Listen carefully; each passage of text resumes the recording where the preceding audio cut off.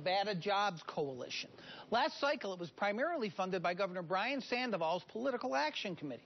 The governor apparently is quite committed to turning the Senate Republican. So what about the spot? This issue actually came up in Jones's 2012 race, but not with this potentially devastating effect. The ad's well-produced and hard-hitting. But is it true? The case involves Las Vegas Sands, which Jones represented in a high-profile lawsuit 3 years ago. Judge Elizabeth Gonzalez filed an order in the case after Sands attorneys, not Jones, denied seeing emails critical to the dispute between the company and a former employee. But Jones and others had seen them. So the question was, what should Jones have done? When asked later in court what he did, Jones, who no longer was working for the firm, said, "I did nothing."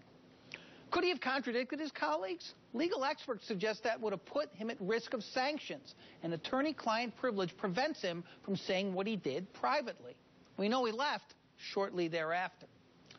Gonzalez eventually issued a scathing order in the case, fining the Sands $25,000 and using some of the language cited in the ad. But what the ad says about Jones, that the judge accused him of serious violations of candor, is not true. It was not his, quote, lack of honesty that cost the company $25 grand. And this is not minor. The judge's order never mentions Jones. But he was part of the team.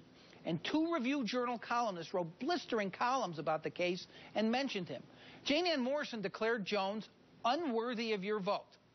The irony of this involving Sheldon Adelson's company should not be lost.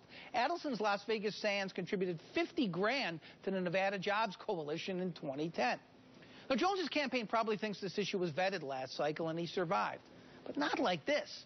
This ad could hurt, but it is quite misleading as that order was not about him at all. I give it a D. That's Reality Check. If you have any ads or mail pieces that you want us to dissect, email me at Ralston.